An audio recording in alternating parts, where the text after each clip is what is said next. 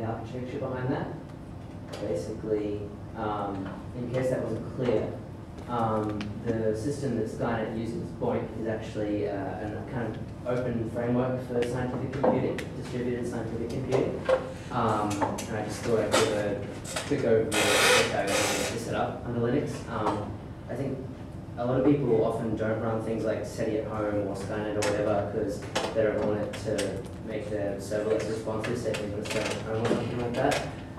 So what I've done in the past is actually run BOINC projects just with a high NICE value so that you can, or low NICE value, or whichever it is that gives the processor the scheduling priority. So if you've got like a Raspberry Pi at home or a server or a rack or something, you can have that running persistently. Even any services you've got on there, like a web server or whatever, will be, their responsiveness won't be affected at all by it. So it's a good way to do it. And particularly, I think a lot of people in this room might have a Raspberry Pi at home or something like that they're not really using. And things like that have a low power draw, so you can just run that at load with Skynet or whatever all the time, and it's a good way to get started with a project like this. So there's just some notes on just how easy it is to set up. Both in Raspbian and Arch Linux, you can install BOINC just with apt-get or with pacman. You can either start it with init scripts in Raspbian or with systemd in Arch. Systemd enable BOINC. This is, if you are running X in either of them, you can run this BOINC manager tool, which gives you a pretty decent interface when you first start up. It'll even let you configure the project from scratch, so you can select from a pretty big list of different projects that run on BOINC. If you're running the shell, you just run a few commands to create an account for a particular project. This is an example I stole from the SETI at home website. That's the search for extraterrestrial intelligence. I think BOINC actually came out of that project. I remember I ran SETI at home like 10 years ago, but yeah, actually SETI at home was like a standalone app. Yeah. And eventually they talked to virtual people and decided that they were the universal platform of these sorts of programs. And now, SETI at home, Folding at home, Limestone at home, this Skynet, obviously, they're all using the same system.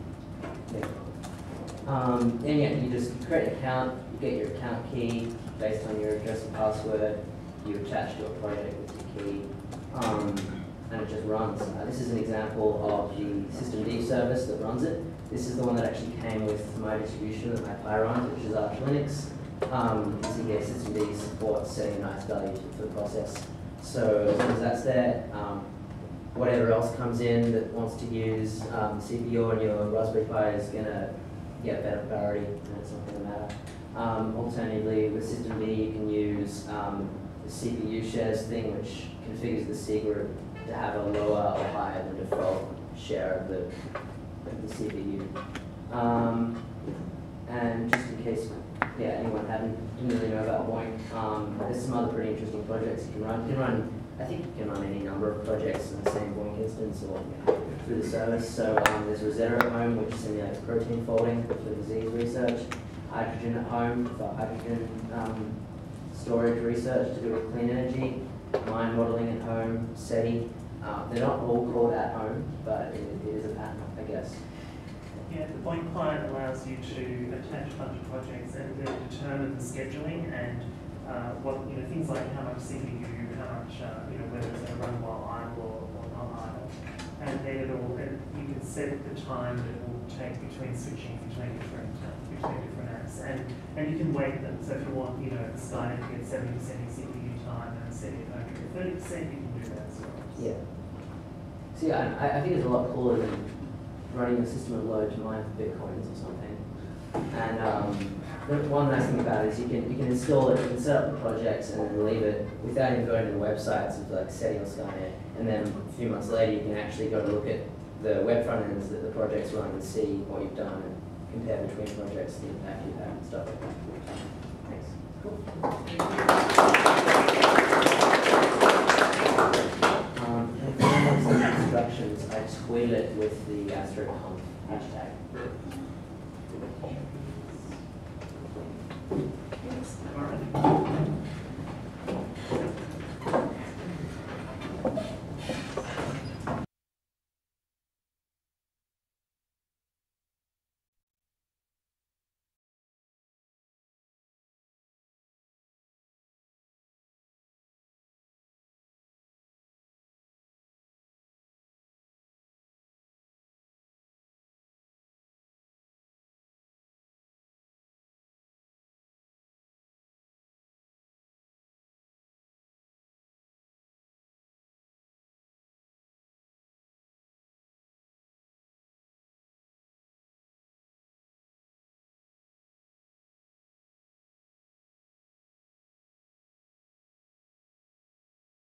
things.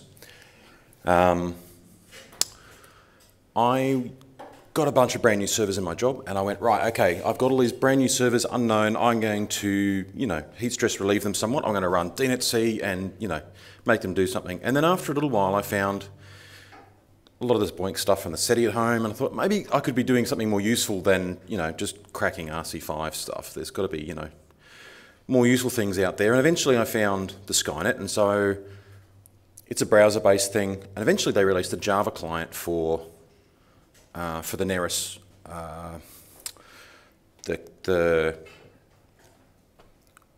is it coming up? Yay. All right. So eventually I got the Java client running in Linux, and I had a few cores sitting on a box at home, and I thought, okay, maybe I'll move this to my server boxes at work. And while these boxes are in dev and they're doing nothing else, I'll get busy. No, that's the wrong one. What have I done with it? Here we go. Okay, so first part of this is how I got 50 million credits on the Skynet. So I've got 12 servers with 24 cores and an awful lot of free time and waiting for lots of things to happen in my job, and these machines are sitting here idle. And so eventually when I sort of came back to it, I realised, hey, this is crunching quite a lot. I spent a little bit of time and effort trying to get it all working rather nicely. And so then they started issuing some challenges about how, let's see if I can make that work better. Is that doing it now? Yep. All right, so there's this lovely little table here of everyone's got their login and how much credit they've got and whatever else. And so I spent quite a lot of time sort of optimising. Yeah. So I just got my ham radio license and I was really excited and I was naming everything after my call sign, So, but I spent quite a lot of time trying to figure out how to make the most of the Java client and keep it running, and it was really manual, and I had 240 cores. I was trying to keep processes running and stuff. So I ended up scripting lots of things away, and the whole process was, pretty tedious. But after a while, I got things all sorted out.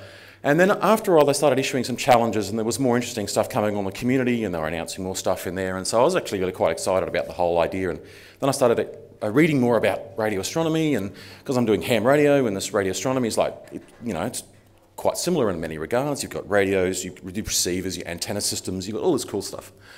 And then I started catching up to other participants in the thing, and then there was this big prize offered, and they were talking about what the 1 year anniversary thing was going to happen, and there was going to be some prizes, and I thought, okay, I'll put some effort into and try and keep everything up and running, and I wrote a lot more code to keep things going, and I came out doing quite well. So, but this is a Java. I was doing all my work in the Java client on Linux boxes, not in a browser.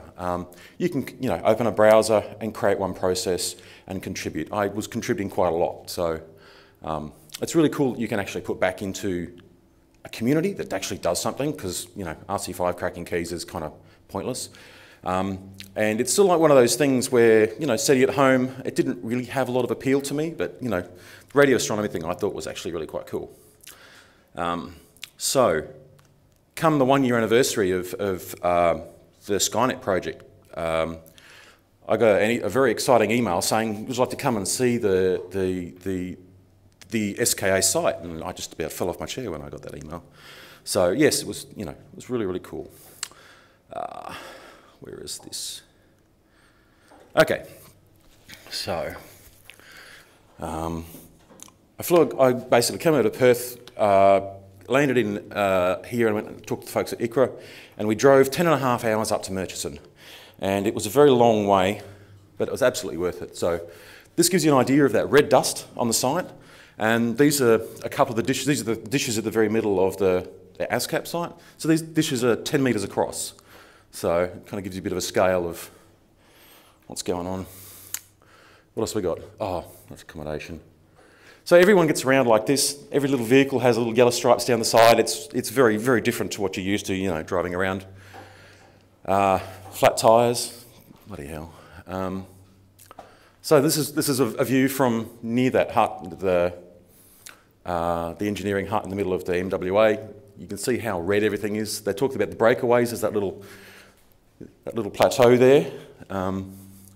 And this is what was described to me as the graveyard of antennas. And so this must have been the original prototype array, yeah? So these are a bit different shape to the current ones that are there. It's harder to work it all in. Pardon? They're actually the new shape, I think.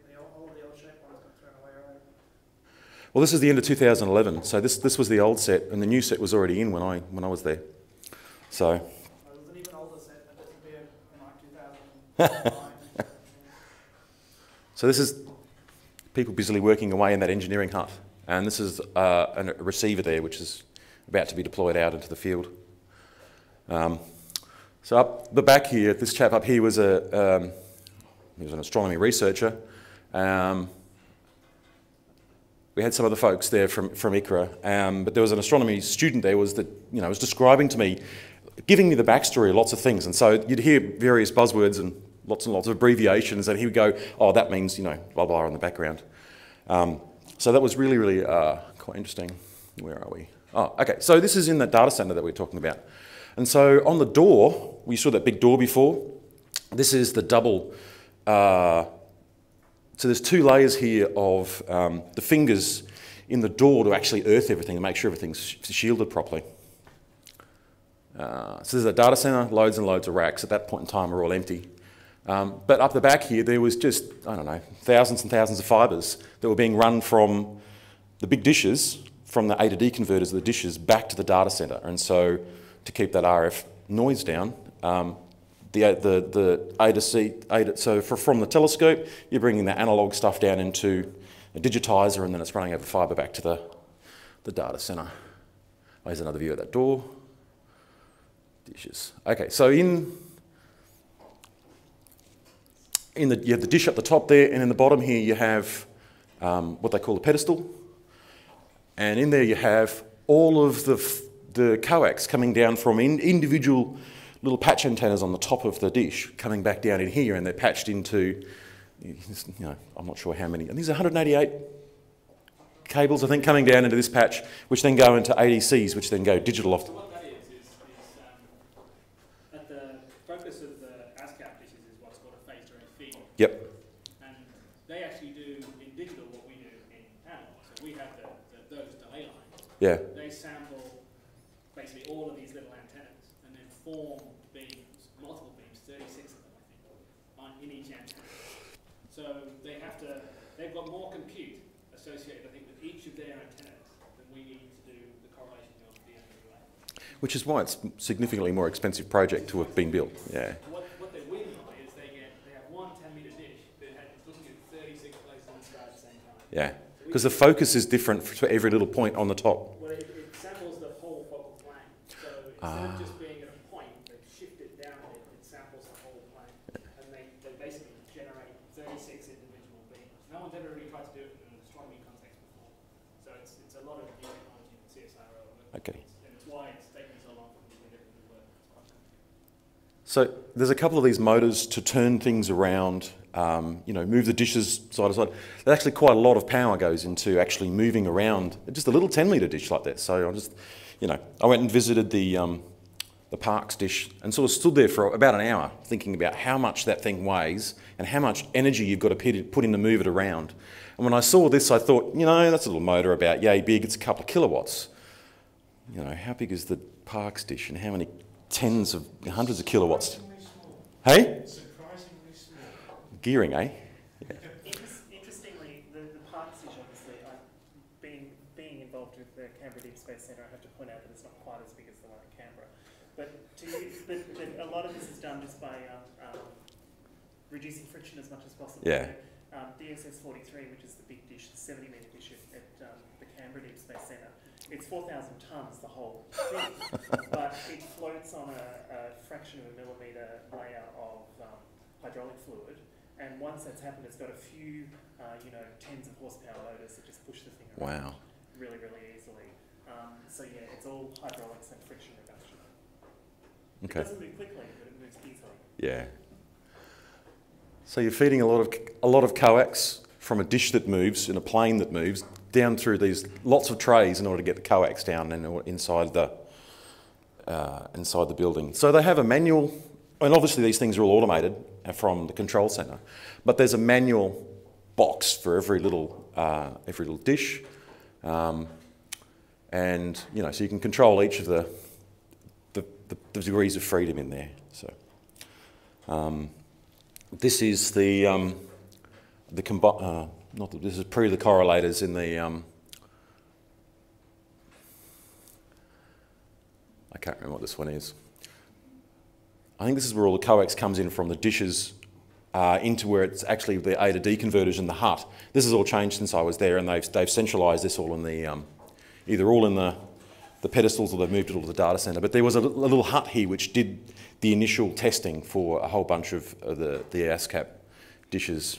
And so part of that is yet another rack with some storage and some compute for doing that same reduction of data down to the useful parts. And this is what they call the correlators, which is the custom hardware, which then takes all that data and makes it into a more useful.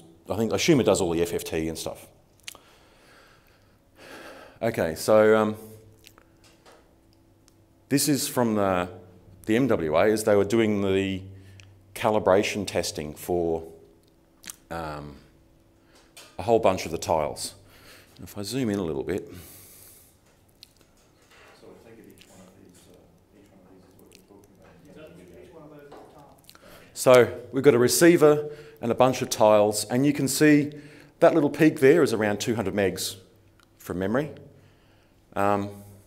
And so you can see the shape of these is a little bit different, and there's an X and a Y in each of those. So for each tile you've got an X and a Y, and so they're I believe they're summed for the whole tile for the X and the Y. And you can see there that some of these are quite different shapes because they can see different parts of the sky. So at that point in time, they're calibrating a lot of these, all of the tiles. What have we got happening here?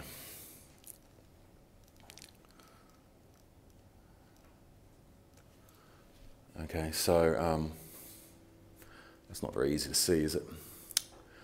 But we've got a Y channel and an X channel, and so you can sort of see the same spectrum across each of those, and they're somewhat slightly different shapes. I stopped taking photos for a while because I was listening to lots and lots of descriptions. All right, so that was the antenna graveyard from the previous ones, but that just gives you an idea of these broadband, the dipoles. So the little insulator here at the bottom.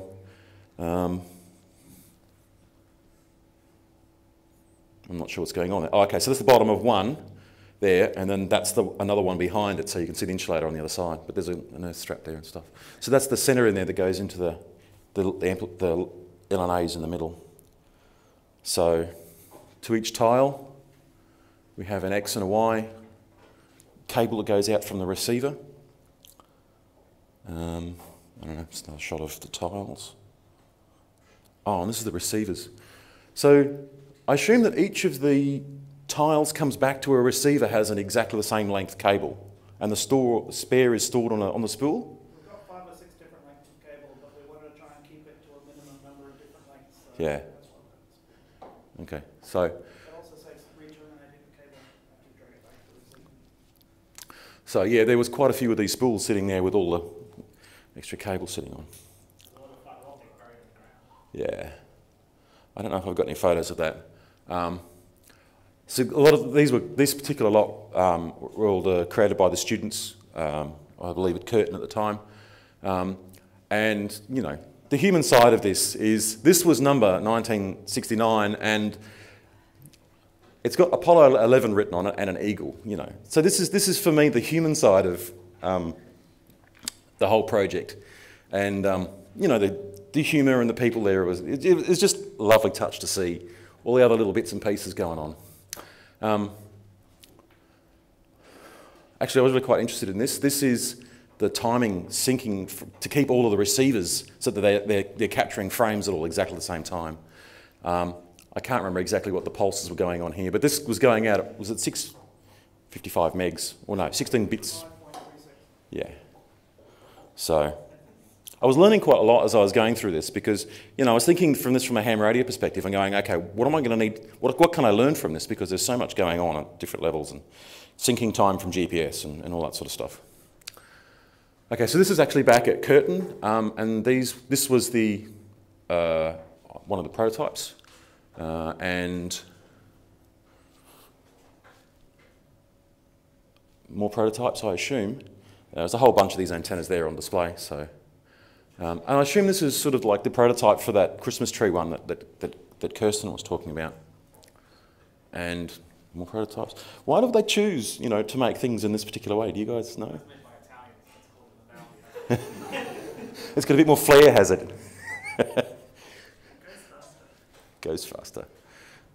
All right, so this is a photo I grabbed from somewhere, and so this shows those Christmas trees that Kirsten was talking about earlier. Bother. So you can sort of see that it's quite similar to that sort of shape thing. Where are we? Anyhow, what have we got here? Oh, that's that data center, which we saw before. Okay, so, yeah, so this was sort of on the northwest side. The sunset was over here. It was really beautiful. One of the guys from ECRA did a whole bunch of time-lapse photography, and there's beautiful shots of the stars going over and whatnot. And so this is has that breakaway on the end of it there. So, yeah, it was actually a really, really exciting journey up and back. And it was a week of 40, so it was, you know, we really had to work for it. So, cool. Thank you very much.